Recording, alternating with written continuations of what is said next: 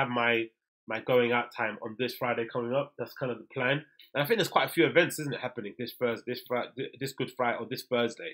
Because I'm sure most people do the same thing that I've heard a lot of people do nowadays that have been more cognitive. I mean, I think it's when you get older, right? You start to become a little bit less reckless.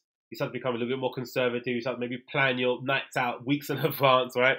Like an old lady. But I remember hearing a lot of people say, New Year's Eve, right? I used to be the kind of guy that was obsessed with going out on New Year's Eve. So now I can celebrate the 5, 4, 3, 2, 1 bullshit, right? But a lot of people, what they would do instead is that they would go out, like, imagine if New Year's Eve fell on a Tuesday and I don't know, the actual New Year's Eve fell on a Tuesday or maybe or something, or on a Monday. They'd actually go out the weekend before that, right? Just so they could, have like basically a free weekend and then basically another 2 days to just relax and chill. And some clubs as well, like, it's a bit corny, but some clubs will do the countdown shit, like just to make up for the guys that aren't actually there on New Year's Eve, right? They're there a few days before. And I just think that's a bit weird. But now, looking back at it, being older, I think, you know what, it's actually a better thing to do, because what inevitably happens is that you inevitably go out again. You go out on the weekend because you're feeling hype and it's the end of I don't know. Maybe you broke up for work really late, but you go out that weekend before New Year's Eve. Then you go out again on the New Year's Eve day, and then by the time you get to work, you are literally hanging beyond belief. It's just, even if you don't drink, it's just exhausting to be around so many people on New Year's Eve weekend all that time. So I think what I might do for these bank holidays is just, instead of going out on that Thursday, instead of going out on the Friday, go out on the Thursday after work, and then just kind of stay in the weekend over the weekend. And plus, because I've essentially got 2 jobs, I'm working a 9 to 5 and I'm working on the weekends doing DJ stuff. I kind of have to be a little bit more conscious of how I use my time and not kind of just, go around and fuck around all the time or whatever it may be. So that should be something good I'm looking forward to. So yeah, what's happening this weekend? Let me have a quick look and see, actually, through the events listing on Resident Advisor, my favorite place to be, always on this fucking website. Let's see what they got here. So Thursday the 18th. There's probably going to be quite a few big events in it happening, right?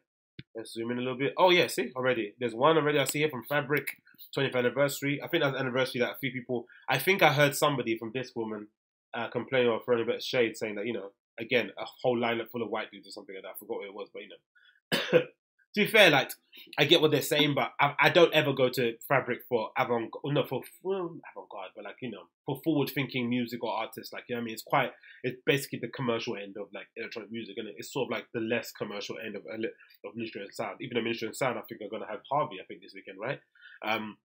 Which I'm interested about that collaboration. I'm sure it's something to do with somebody. Maybe is he getting offered loads of money? Is it because the person that owns Ministry is very much steeped in the electronic music scene, because Ministry has a very rich history that Harvey's trying to tap into, and he doesn't really care about what it is nowadays. I don't know. It's interesting booking that. But anyway, so on Thursday you got Fabric 20th anniversary, Don Digweed playing live. You got Cirque du Soul,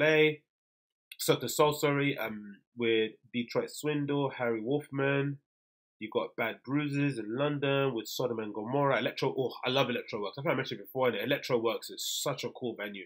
I think I've been there a couple times for a boiler room, I'm going to say, right? And it was fucking awesome. It's such a weird space. Like, I don't understand how... I quite like what they did here with the forward slashes. Instead of doing it... Yeah, I like that. With location and the forward slashes. I quite like that. Labels. It's such a weird venue. Oh, look at that. Wow. This looks awesome. It's such a cool venue. There's so many weird little hidden rooms everywhere in Electro Works. Again, I'm surprised more people don't use that space, and I'm sure they do, but I don't know. Maybe I'm just not aware of it. But it's such a cool, interesting space, especially now that, most of our club spaces or clubbing spaces are being decimated due to the Hackney licensing laws. You might have to be a little bit more creative in the spaces that you use and shit. But I really like Electro Works. It's really one of my favorite venues in London. Outside of it being a club, just essentially how it is, like, there's weird stairs everywhere, little side doors and secret rooms and shit. It's fucking awesome. If someone could actually turn that into a proper club, that would be fucking banging. Then you've got Tribes with Fort Remu, Even Bags, and Nick Sanyano at the Cause. I still haven't been to the Cause yet. I need to go. I think this might be a good opportunity. Again, 20 quid. God almighty. No, it's a good, to be honest, it's a good price though. You get to pay 20 quid for a party that starts at 5 and ends at 5 a.m., 5 to 5. That's fucking nuts.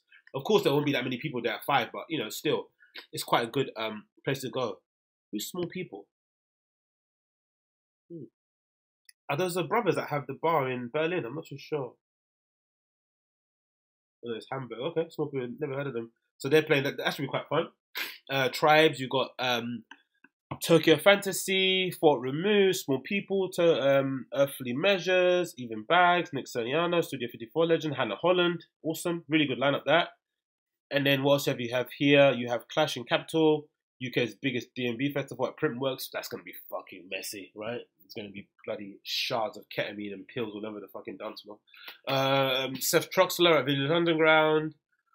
You got UH Garage Warehouse Rave at Oh really? That's a pretty good promotion, isn't it? Again, I wish I was. I don't really wish I was a promoter because that's a specific kind of job for a specific kind of person. But that's a really good idea actually. A UK garage warehouse party at the Busy Building. That's awesome. That's a really good idea. You know, and again, special guests. You don't really need to have anyone that famous. Really, you can just have just you and your friends and maybe I don't know. I guess someone's gonna pull out one man there, isn't it? One man's like the go-to party dappier, innit? For anyone in the scene that wants to book somebody big but doesn't want to spend big bucks, innit? Because he's always up for playing. Like he plays at the most random places ever. That's how you know he loves music. He loves the DJ. He plays everywhere. Like if someone's offering him money, he'll play. Like he'll play everywhere, literally fucking kill it. Like he's probably one of my favorite guys in London. Point hands down, 100%. What have you got here? Till Stu at Sway, Seth Troxler at Village Underground. Oh, interesting. I think that's a live set there as well. DJ Harvey, of course, at Ministry of Sound. Lexus Taylor. Hot Chip is absolutely going for it with the DJ. Floating Points and Alexander Nutt at 5 Miles. That should be fucking awesome.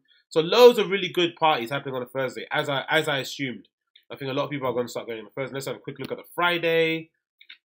I think most people are going to go out on that Thursday to have a good time. On that Friday, you've got Printworks. You've got Booker Shade there. You've got the Busy Building party there happening. You've got Horse Meat Disco at the Princess of Wales. That should be fucking awesome. What else do you have here? You've got Laurent Garnier. Oh, at Oval Space. That should be awesome. But that Oval Space is so overpriced. Mamma mia. Charles Peterson, XOY. Yeah. Loads of good stuff. Happy to see that. So yeah, if you are in London or in the UK and you want to have a good time, I would suggest trying to go out on that Thursday. I think that's what I'm going to do. Just to be an actual adult, go out on a Thursday, have a good time that way, and then you can have a little bit of a proper 3-day weekend and relax and take your time. Because I'm sure there'll be loads of street food festivals and fairs and stuff that you can probably go to during the day that would be quite advantageous. The things that you kind of wish you would go to, but you end up being a bit of a loser and getting smashed and ending up recovering for the next 2 or 3 days. Not talking to myself.